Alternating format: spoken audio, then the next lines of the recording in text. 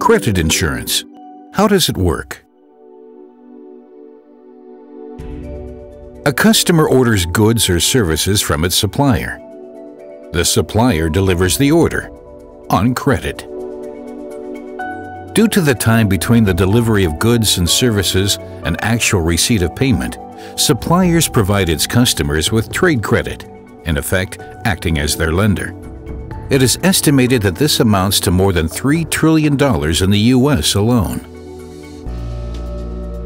The problem: these days, the capital tied up in accounts receivable in this manner can account for as much as 30% of the asset side of the balance sheet. By making suppliers dependent on the payment behavior of their customers, high accounts receivable balances are becoming an increasing source of potential risk. The effects can be devastating. Even healthy companies like that of our customer can quickly run into liquidity bottlenecks. The result: it is not possible to pay for another delivery. And depending on how large the outstanding receivable is, this could result in financial difficulties or even bankruptcy for the supplier.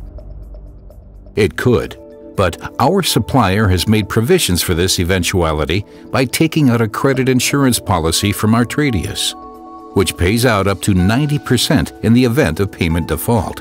It does not normally get to this point, however, for Artradius is continuously examining the customers of its insurance clients to determine their current and future credit worthiness.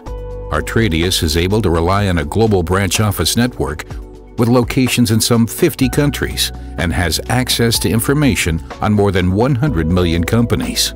Thanks to this early warning system, the policyholder is able to keep track of their business partner's credit worthiness at all times, allowing them to devote their attention to profitable transactions.